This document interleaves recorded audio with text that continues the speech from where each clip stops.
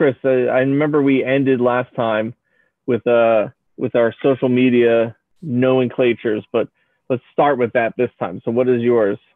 Okay, I use Connors 934, CONNORS 934 at whatever system.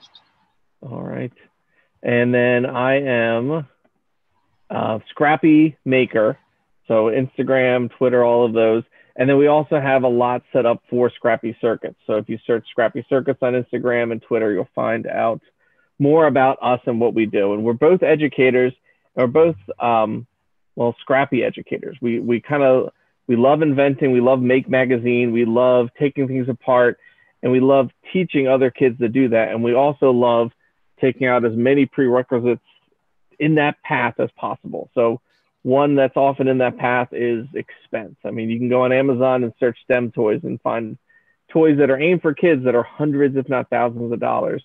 So our Scrappy Circuits ethos is really about taking apart common items, learning how they work, and then also remixing them into other items that can work for you. So we've done a few of these. The first one was about the 5 core bricks, which is kind of something that's needed for all of our projects that we're doing.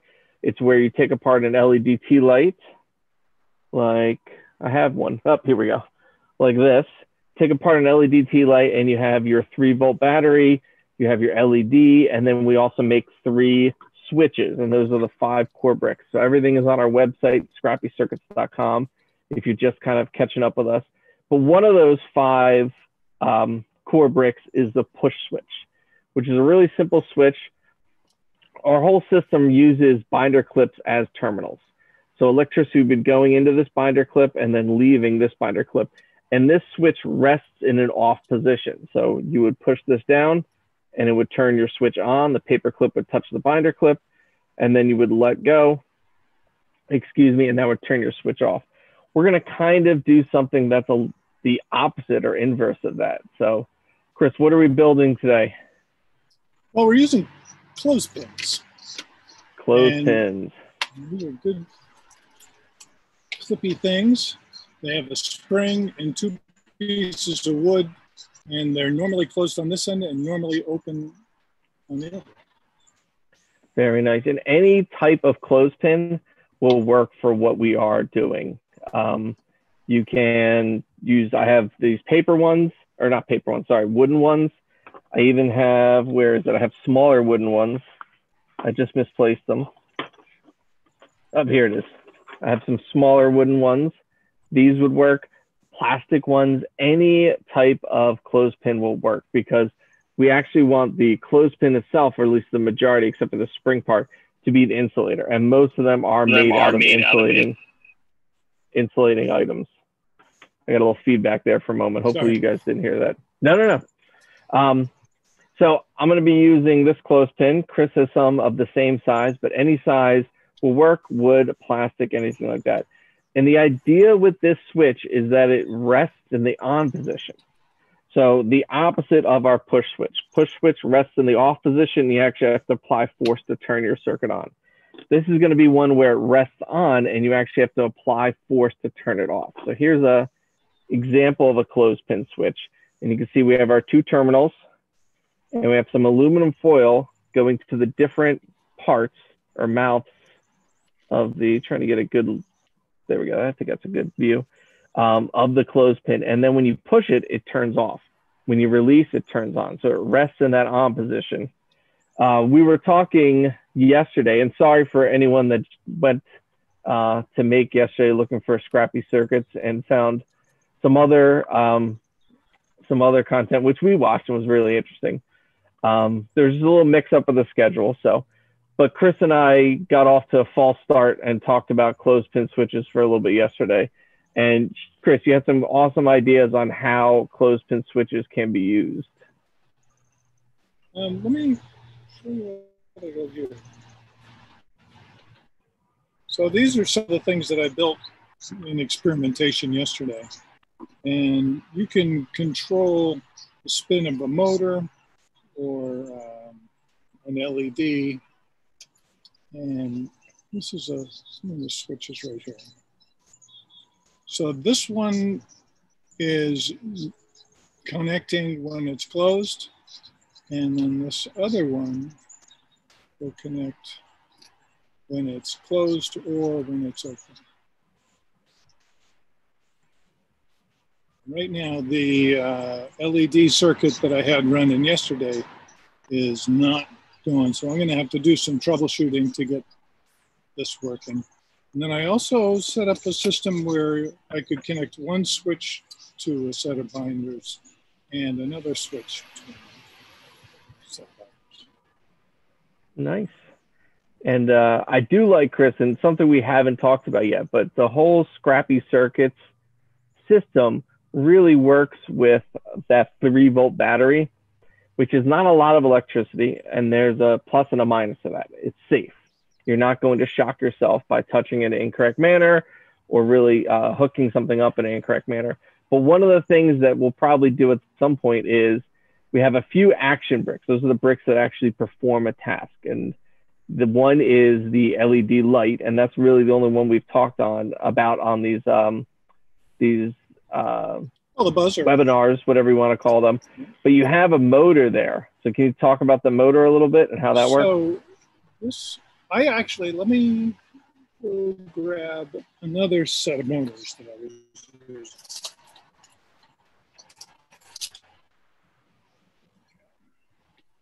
So I built the circuit so that it would turn on, and I tried all of these motors here, and it was not able to spin any of these. This one is a gear motor. This one is a solar motor, came out of some kit, and then these other ones with different values. But the one that actually worked was this one that I pulled out of a optical drive, CD player or something like that. And so this little motor right here will work with a 3-volt system. So, very nice. Yeah, I found the same thing, that for our system, these little 3-volt motors is what I always call them, commonly found in CD and DVD players, that they work the best. If anyone is Facebook friends with me, you see every month or so I post, does anyone have any CDs or CD players they're trying to get rid of? Because I would love to take them. And I have a small collection of those motors because they work perfectly for Scrappy Circuits. So it's just another action brick, another brick that's going to perform a task. But today is focused on switches, which are my favorite part of a circuit because they're how humans control electricity. It's kind of like, I always think of the Jungle Book, and they're trying to learn how to control fire and the power of controlling fire. And I feel like switches are the power of controlling electricity, which is something I love. So are we ready to build, Chris? Yeah. All right. So we have kind of this format we've come up with is almost, Chris and I don't talk much during the week, and we kind of build our versions of the same idea. And the purpose of that is not because we're trying to avoid each other.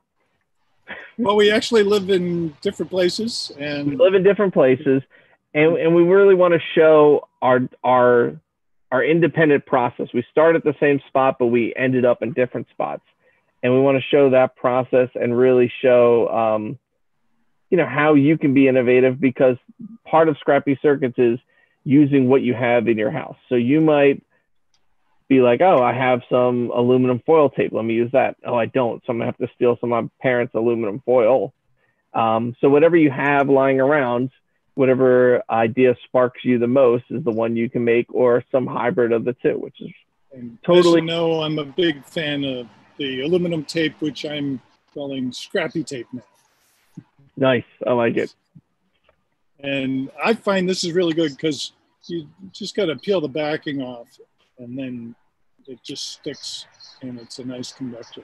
It's not a great conductor, but it'll do the job. Mm-hmm.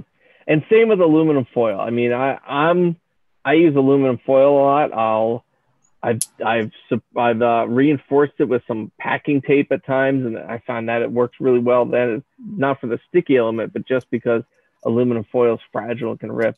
But if you kind of twist and wrap, it can do a pretty good job. These things will sometimes slide off. I don't want to forcefully do it because it's hard to fix, but you could it's pretty reliable and it's pretty abundant. I mean, I remember as a kid, I was always allowed to go to my dad's workshop and just kind of take any junk apart, but it was the expensive materials and tools that he really would get mad at me if I messed up.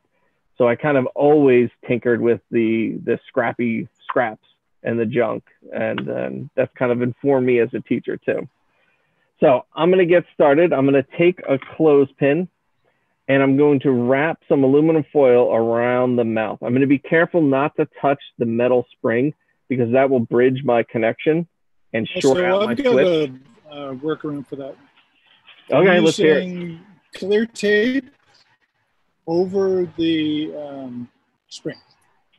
Okay. So just use clear tape as an insulator that keeps any connection from happening between the conductor and the spring.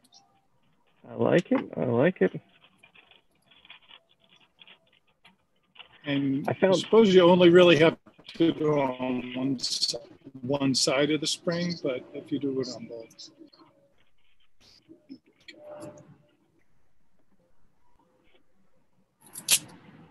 As Chris is doing that, I'm going to keep wrapping mine up. A good tight wrap is important. And actually, as I'm doing this, if you feel like taking your clothespin apart to get that extra tight wrap, you totally can. I'm leaving it on. And then now what I'm going to do is twist the remainder, this part of my aluminum foil. So the direction I was wrapping in, I'm going to keep twisting in that direction. And that just allows electricity to travel a little bit a smoother path because the aluminum foil is touching itself. And I'm also going to kind of pinch it down so I have a nice tight connection on the wood, just so it's a little stronger. And then also I'm going to open my clothespin up, and you see that groove that's in the bottom part, but not in the top? That's going to help hold everything together. So I'm just going to take this little screwdriver and make sure I kind of have the aluminum foil as against the wood as possible. Not for any electrical purpose, but just for more of a structural one. All right, so I'm going to work on the other one, Chris, and I'm going to throw you the spotlight. So let me see if I can. So I'm going to take a little piece of tape and put it around the spring. As the paper clip opens and closes, this area is going to flex, so it won't hold forever. But actually what you really want is you want to create an insulation between the spring and the tape that's above it. And then we'll take some scrappy tape, which is basically any tape that's a conductor. So it could be copper, it could be aluminum. I just like having the adhesive on the back. It makes things easier. And then take and put it in the mouth of the clothespin and bring it along down the end. And then I'm tucking it into the back of the clothespin and sort of haven't made up my mind whether having a little loose tab is not a bad idea. So that might be a feature that you want or not, but I don't think you want it to go all the way into the spring. So I'm going to end up shortening this. And then I'll do that to both sides and it ends up like this one. So this one is aluminum tape along each of the sides of the clip with an insulator in between. Very nice. So I have mine finished. It looks like an alien. Take me to your leader. So you can see I have the two different parts of the mouth wrapped in aluminum foil and the excess going over there. And I'll get a little closer to show that the foil does not touch the metal spring, which is important. But like I kind of said in the beginning, Chris and I are educators. Problems are learning. You know, if you have a problem, you problem solve it, you're learning more. So if I was in the classroom, I would mention that once, but I wouldn't really spend a lot of time on it because I'd want kids to experience that problem and overcome that problem and really just engage in that learning process. So the next step for this is going to be to cut a brick, which is the little piece of cardboard. And I'm just going to hot glue it on. And then as you can tell from here, just have each of these arms extend to a different side and then connect with a binder clip to create that terminal. So I'm going to do that on my end. Let's see if I have it's too small. So I'm going to find a piece of cardboard. The phase that we're in right now is to how to connect it to something else, how to build the connection, right? Mm-hmm. And what I've done is I've set up some wire that I harvested out of an Ethernet cable. So Ethernet cables can have braided wire or they can have solid core wire. For these kinds of circuits, it's super useful to have the braided because it's more flexible. And so what I've done is I've just taken one of the twisted pairs and stripped the ends off of it. And then I will tape it onto the clip. So another thing that I'm doing is I'm sending the wire through the spring as a strain relief. And what that does is it makes it less likely for the wires to get pulled off.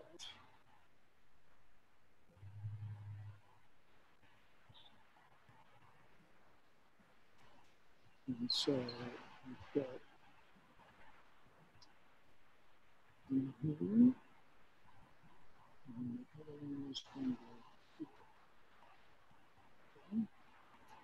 now I gotta strip the back of this. Always an adventure.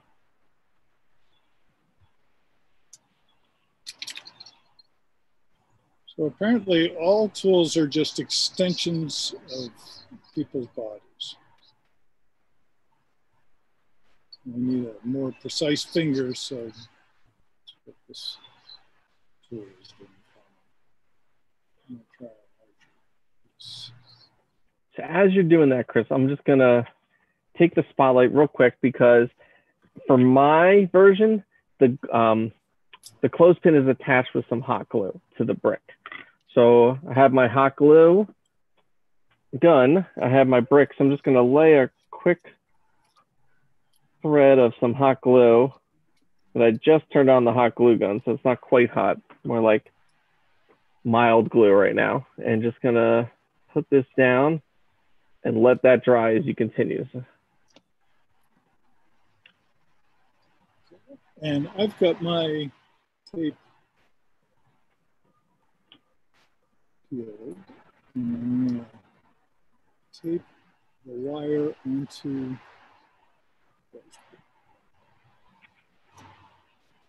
something.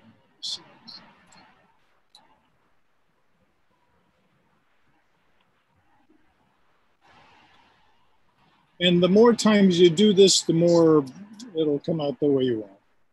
Mm-hmm. What's nice about I the whole... also started creating these little connector bricks. So I'd take a piece of cardboard about the size and a couple of these pieces of tape and a couple of binders. And then you can connect a couple of things to this clip or this brick. Nice. Well, one thing I was about to say, Chris, is one of the things I like about Scrappy Circuits too is we really work with circuits that are in what's called series, meaning the electricity kind of has like a clear path, and it might go to like some junction point like your building, but overall it's really you're gonna see the battery, you're gonna see the action brick, you're gonna see the switch, and it'll be very easy to understand. And I know when we're all heading down our path of tinkering and understanding invention literacy, there was a early phase where we probably opened something up and looked at a circuit board and said, gosh, what is happening here? Because those circuits are not going to be in series, or at least usually are not, because there's a lot happening. They're all on a circuit board. Things are soldering. Connections are being made on both sides of the circuit board. So Scrappy Circuits is really something that is visually understanding, or easy to understand once you look at it, which is nice. So I have my brick that everything is dried. So I'm actually going to take my binder clips, our terminals, and even though I have a lot of foil, there's probably going to be a strong connection, I'm going to sand the mouth of it a little bit. And that just means I always take my like drywall sanding block and just sand the mouth like this. I get a little closer, but it would leave some weird dust on my laptop. I did that before. And just open the mouth and sand until I get a little bit of the black paint off. You can kind of see some gray there. So I'm just going to do that to my 2 bricks. How's your build coming along, Chris? All right, I've got my clip so that it goes to one of these connector bricks. Okay. And so now I'd like to put it into the circuit. So this one's just holding the battery, which is similar to the battery brick, which is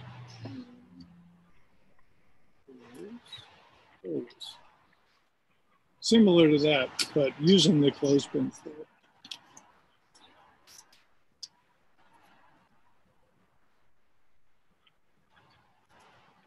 You know, Chris, while we're watching you, one thing I realized I don't think we talked about are some of the applications of a switch that rests in the on position. Mm-hmm. So we were talking about that yesterday. What are some things that come to your mind when you think of a switch that rests on, some different applications and uses for that?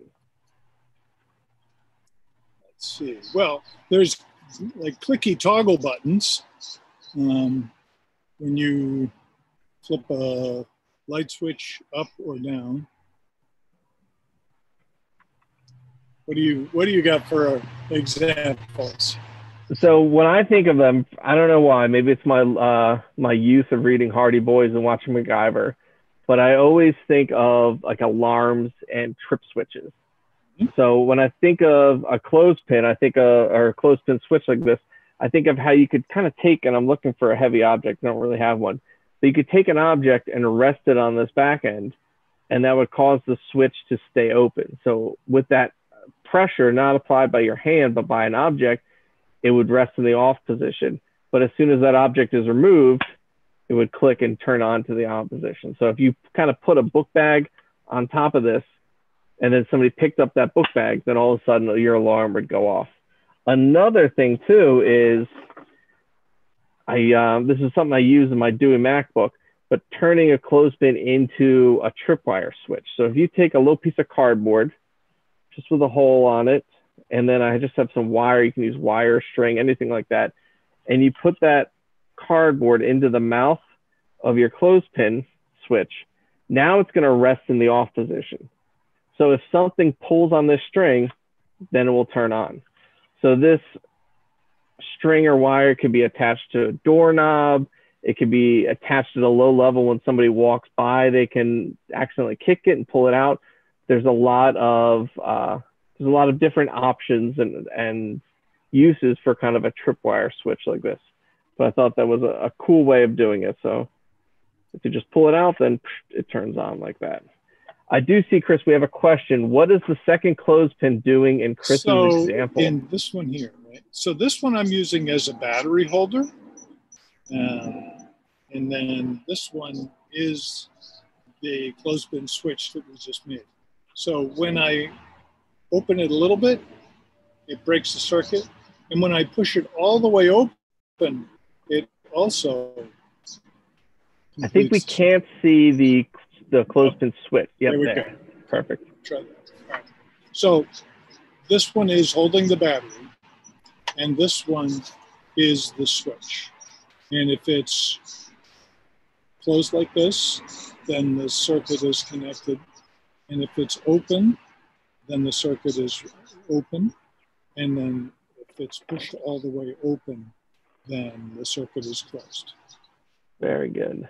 And then I can do that same technique where if I take an insulator and put it in here, then the circuit doesn't complete. And any insulator will work. I mean, I did that little piece of cardboard, but most things are insulators. So most things can be stuck inside that clothespin switch as long as it fits. And then when it's pulled out, when that mechanical movement happens, it turns your switch on, which is awesome. So I'm going to finish up by adding my sanded binder clips to the foil, to the edge there. Make sure I get a nice connection. I don't want my clip to really clip the cardboard and overpass the foil. I really want it to connect to the foil. All right. And then I'm going to build, I have a buzzer brick and a battery brick right here. So buzzer brick, we made with these, I think the second one of these that we did. And then the battery brick, which is part of those 5 core bricks that we made the first week. I'm going to hook these up with some alligator clips, and then we'll see if the clothespin switch is working. All right. And then let me see if I can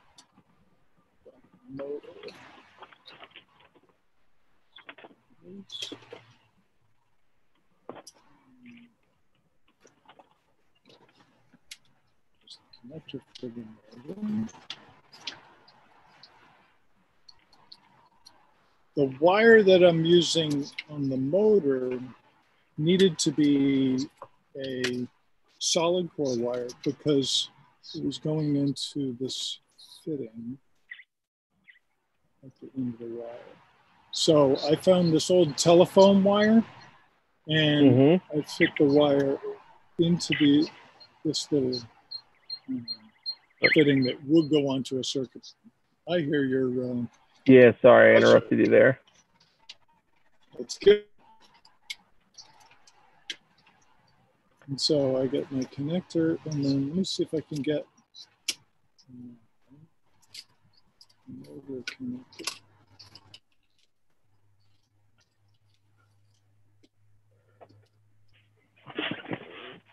So Chris, a little off topic, but I was experimenting a lot with those 3-volt motors.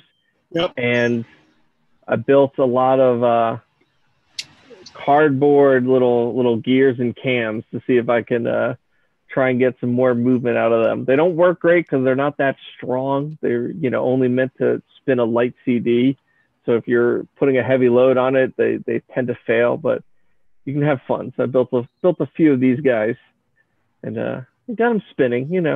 They also drain batteries quickly, which is unfortunate because you'll be tinkering, you'll be like, problem solving, and you're getting closer to a great solution. And then all of a sudden your great solution isn't working and you're confused, but it's more because that 3-volt battery is being drained quickly of the electricity, unlike an LED light, which drains it very, very slowly. So I got my buzzer brick all hooked up. Let me add it to my clothespin switch. And as soon as I hook it up, if it's working, and it's not, you should hear it buzzing. Now, problem solving is part of Scrappy Circuits. This is not a failure. This is just a step in the process. Look at that. It just needed some motivation. Just some verbal motivation is what fixed it.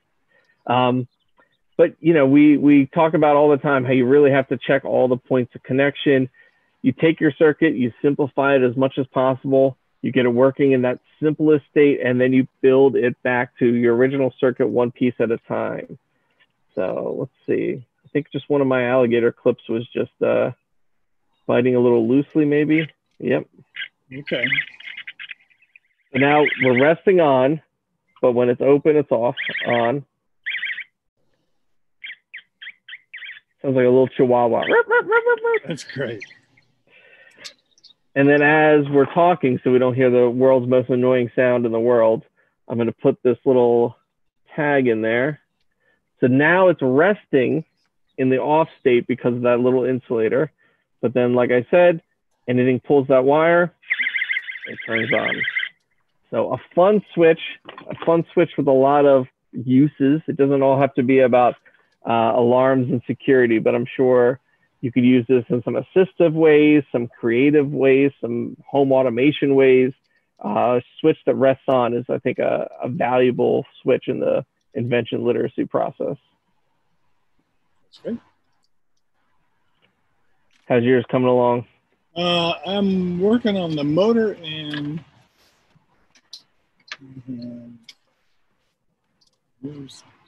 well, first I'd like to just get the motor working. So as Chris is problem solving, one of the things we talked about is maybe asking some input as far as ideas for next week. We're kind of going to keep doing these weekly, and we have a bunch of ideas. It's not because the well is dry, but we really, Scrappy Circuits. What people are interested in. Yeah, we want to find out what people are interested in.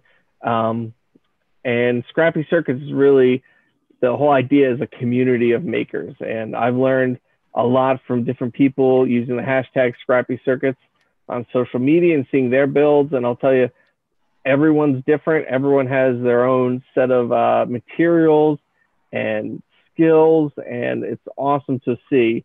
So either send Chris a message, myself a message, make a message, or even leave it in the comments of this video with any ideas you might have. And we'd love to hear them. We'd love to run with them next week. So that sounds great. I'm not sure that I'm going to get this immediately. Okay. Well, the one thing too I was thinking I haven't mentioned is the whole Scrappy Circuits system community is right now living on a website, scrappycircuits.com, but there's a lot more to it.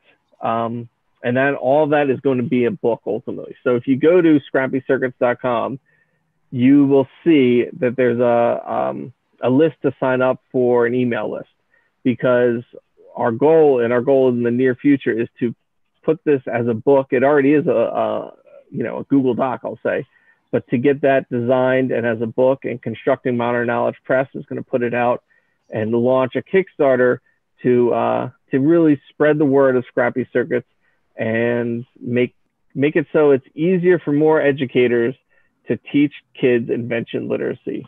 Invention literacy is a term coined by Jay Silver, who invented the makey, and it's really about how we teach literacy to kids. Not every kid's going to be a writer, but we teach them grammar, we teach them the basics of literacy and writing, so they can communicate in some way at some point, or choose that as their career when they get older.